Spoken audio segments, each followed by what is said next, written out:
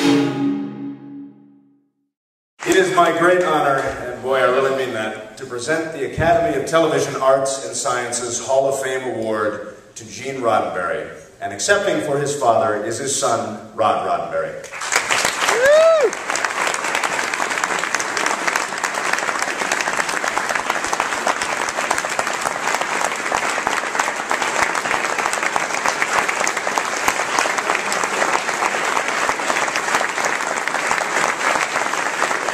Thank you very much. I did not get my notes into the teleprompter on time, so I'm going by paper. But let me begin. Ladies and gentlemen, it is a privilege to be here tonight to accept this induction on behalf of my father.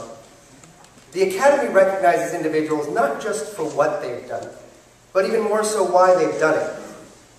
I know my father would be honored to be among the former inductees. Their contributions have helped shape the television industry. Sidney Cassid, founder of the Academy, saw television as a wonderful tool for education. He was passionate about utilizing it to bring informative programming to its viewers. In 1946, he set forth its mission statement to promote the cultural, educational, and research aim of television. Like Sidney Cassid, Gene Roddenberry saw television as a means to share perspectives and communicate ideas. During his high school career and college career, my father found himself at the top of his class. He was enthralled by human history. He excelled in debate class, and he felt fulfilled by poetry. Upon graduating college, he was pulled into World War II and became a bomber pilot. He flew a recorded 89 missions in the Pacific Theater. After 1945, he became a commercial airline pilot, flying one of the longest and most treacherous passenger routes between New York and Calcutta. It was on one such flight that his plane suffered a catastrophic engine failure and crashed in the Syrian desert. As one of the only surviving crew officers, he helped rescue 20 others, but sadly, 14 lost their lives. After deciding to hang up his wings, he joined the LAPD.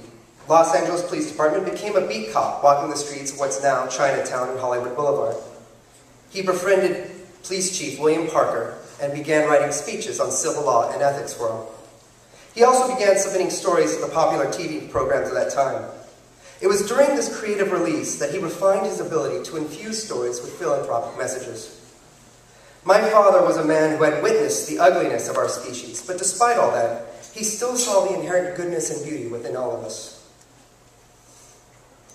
He would spend the next 40 years as a writer and producer, bringing his life experiences and observations to TV audiences around the world. Now, it was in September 1966 that Star Trek first aired. It was what would finally put Gene Roddenberry on the so-called map. In it, he depicted a future where the human species had evolved into an all-inclusive world culture that believed in the quest for knowledge as its guiding principle. In that future, he proposed that humanity would not have merely set aside its differences, but rather would have learned to embrace and find beauty in the diversity around it. Each episode had buried within it metaphors and subtext that commented on the social climate of that era. It broke new ground in not just television, but it broke new ground in social perception.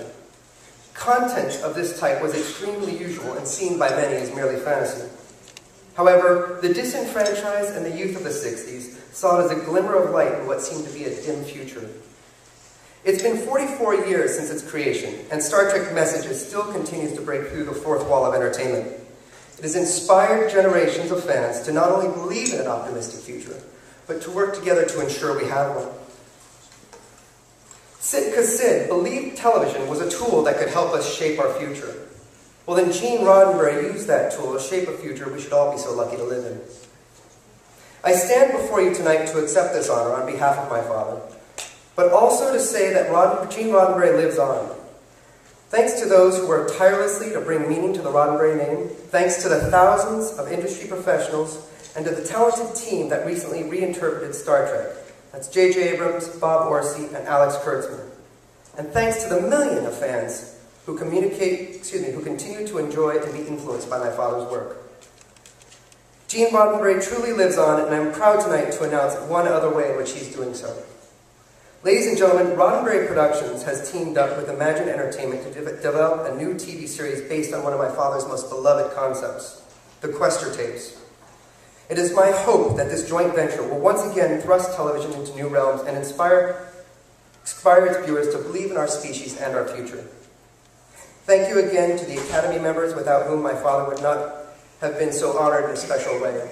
I hope that what I do in my lifetime honors him as much as you've honored him tonight. Thank you very much.